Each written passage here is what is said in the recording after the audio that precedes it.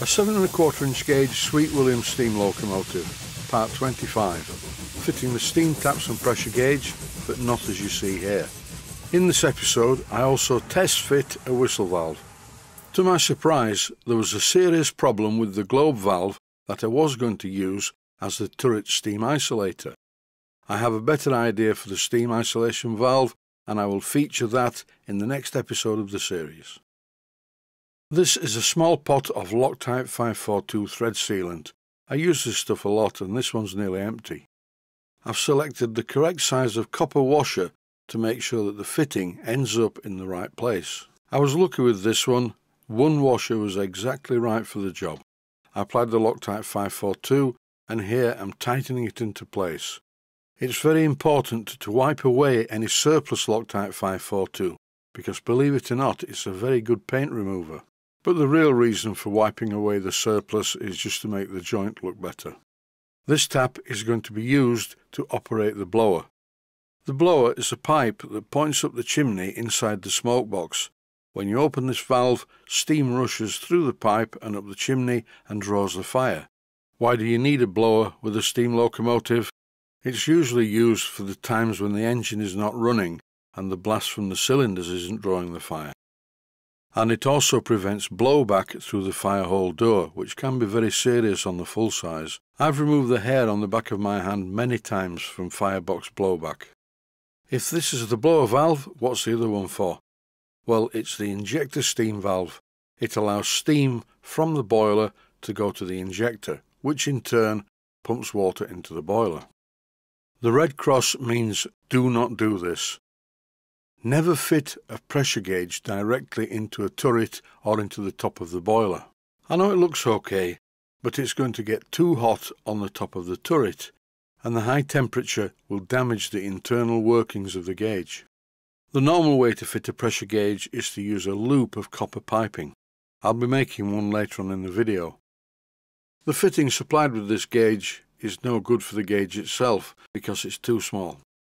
These larger pressure gauges have a guide for the pipe that's going to go in there, and I think the one on the pressure gauge is designed to sit in the end of a 1/4 inch pipe. This one's miles too small. I could drill out the end of this fitting, but then it would be very weak. The original gauge, which didn't work properly, had the fitting on the back. That's why I put this elbow where you see it, but now I have to move it. There are two holes with blanking plugs in them at the other side of the turret, which was originally the side that took the taps. In this clip coming up, the camera's looking at the other side. I've removed one of the blanking plugs, and this is where I'm going to fit the elbow, and it needs to point downwards. You may be thinking, why is there a flat on the middle bit? That's because whoever made this turret didn't get the fitting exactly in the middle of the square bar. With my usual Barco spanner, I'm doing a test fit of the elbow, and it's not in the right position. It needs a shim washer. What I'm actually doing here is testing the fitting to see how strong it is, and it's very strong indeed. At first I thought that the siphon would be okay with the elbow in this position, but then I realised it wouldn't look too good. For the pressure gauge to be in the right position, I would have to have a loop with an S-bend in it. Here's a piece of 1/4 inch outside diameter copper tubing, and I'm going to use this to support the pressure gauge. What I did after this was I removed the elbow, put some shim washers in place, then I retightened it so it pointed downwards, and I didn't video this part. The top thread of the isolation valve broke off, and unfortunately I didn't video that part. Anyway, on with the job. Here's the broken globe valve, and you can see what's happened. The screw threads are silver soldered into the main body of the valve, and the joint wasn't strong enough, it failed, so this one's not going to be used. And here, using my trusty Barco spanner, I'm removing the broken valve, and you can clearly see the weak point on this part. All is not lost though, and in a way I'm quite pleased that this happened. I wouldn't have liked it to have happened in service. It's better that anything goes wrong in my workshop. Plus, if I'm honest, I didn't like the look of it. Now I need to remove the threaded part of the valve that's left in the turret. And to do that, there are some specialist tools that every workshop should have. This is a very old set of Dormer screw extractors, and they're all 100% perfect. All you have to do is open the pack and select the size that you need to go into the hole. Over the years I've used these many times and I've never broken one. Using these tools is simplicity itself. You insert one into the hole and then you need to rotate it to remove the thread that is stuck in the fitting. The best thing to use is a tap wrench. Here I'm using a Barco spanner, but this is not ideal because it puts pressure on one side only. Personally, I find this to be the best way.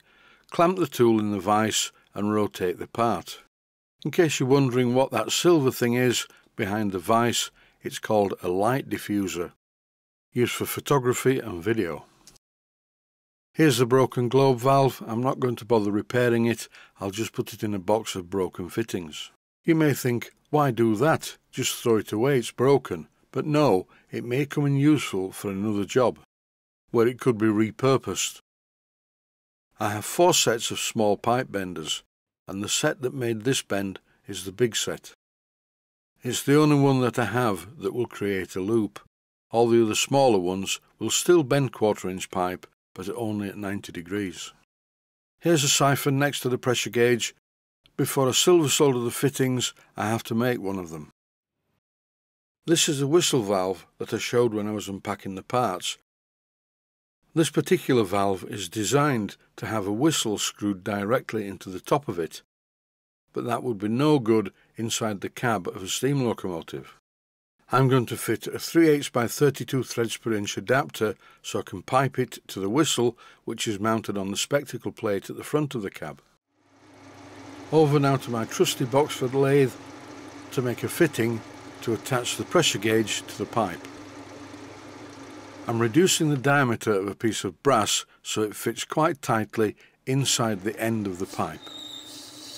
Once I'd done that, I turned the part around in the chuck and parted off the excess that I didn't want. I'm using quite a thin parting tool. I don't want to put too much pressure on the part that I've just turned, which fits inside the 1/4" diameter pipe. Once I'd parted off the bit that I didn't want, I pulled what was left out of the chuck slightly, and now I'm machining this that will fit inside the union nut. Nearly there, it's a bit tight. I'll just remove a tiny bit more so it fits inside the union nut. Here I'm cleaning up the edges with a file. First of all, I centre drilled the end of the part. Now I'm drilling all the way through with a 9/64 7" drill, followed by machining a recess in the end using a 3/16 7" diameter end mill to accommodate the bit on the end of the pressure gauge fitting. Checking it was exactly in the right position, I then silver soldered the fitting that I've just made and the union nut to the pipe. And shortly afterwards I even silver soldered the olive in place to stop the pipe from rotating. When I assemble the pressure gauge siphon, I've made it so the pressure gauge is in the centre. I just think it looks better that way. I haven't decided which way round to fit the whistle valve yet. The lever on the whistle can either be pulled by a piece of chain or I can make a wooden handle for it. It's a fact that most paints do not stick very well to brass, and as you can see the whistle valve is already chipped and it's brand new. I'm going to remove the paint from the whistle valve and probably from the 2 taps. In the next episode I will show the fitting of a much better isolation valve. I've put the safety valves in the picture to remind me that I need to do some work on these too.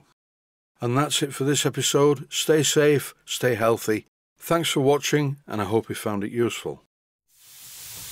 Please take the time to visit my Mainsteam Models website and click on the section of the website that says Video Playlists. And by doing that you can find other videos that you may like to watch. And by using the playlists you can actually watch the videos back to back.